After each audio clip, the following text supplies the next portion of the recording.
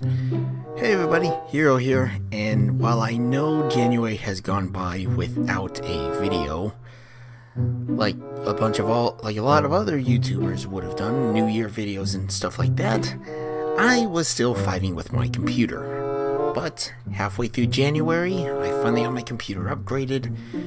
All the parts, the motherboard, the RAM, and the processor, as well as a new, even more powerful hard drive, God, I can have all been put into my rig. And so far, not a single random lockup has ever happened.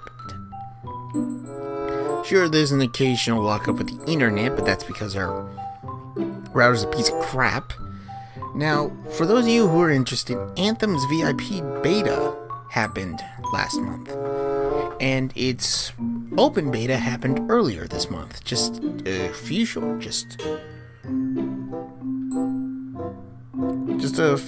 short days ago, actually. I tried to count my fingers there, but I didn't get any footage of that because of one, I wasn't feeling well, and two, this abysmal weather we have down here in South Texas has just been draining energy like no one's business. But the footage you're seeing in the back right now was during Anthem's VIP beta, and of course everybody knows how bad it was initially handled. But there is one thing that I discovered when I finished each 1 hour worth of recording of the missions that I was able to get to before the event ended, and that I can record all of my videos from here on out at 1080p 60 fps. Now, of course, I could have done that with my previous computer parts, but here's the kicker. Like I said, the footage in the background right now is playing at 60 fps.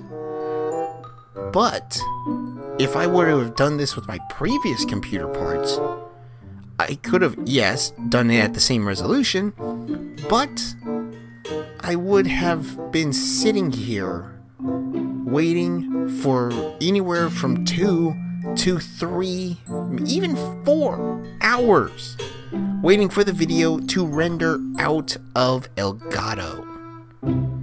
Yeah, that sucked. The last time I made a video that was at 60 FPS was the very first video of my Final Fantasy 15 Let's Play, which I still have yet to finish. I had to, well, that's a whole nother story, actually. But when I got done with the hour-long recording with Anthem, which is on my Xbox, which can go up to 4K, while my computer can't. Holy crap. The speed that it rendered at was inconceivable to my mind at that point. I stopped recording, I turned off the game, I was there, I went to go get a snack and everything, because I wholeheartedly expected to be sitting here for like 4 hours waiting for this hour-long video to render at 60 FPS 1080p at the highest quality settings Elgato can go to, and I come back and the green bar is done, and I was like, wait, what? So I look at it, the video was already done, but I didn't exactly believe it at first, so I went ahead and started up the second recording, and I actually sat there and watched. And wow, another 1 hour long recording session of the second mission of Anthem's demo at the same resolution took like 4 minutes. It took minutes to render out a video like that. Now, of course, this video right here isn't going to be the full 2 to 3 hours worth of video that I caught from the Anthem beta. It's just going to be little bits and pieces here and there. But I'm actually genuinely going to be surprised at how long it takes Sony Vegas to render out a video like this. The time of which will be in the description below.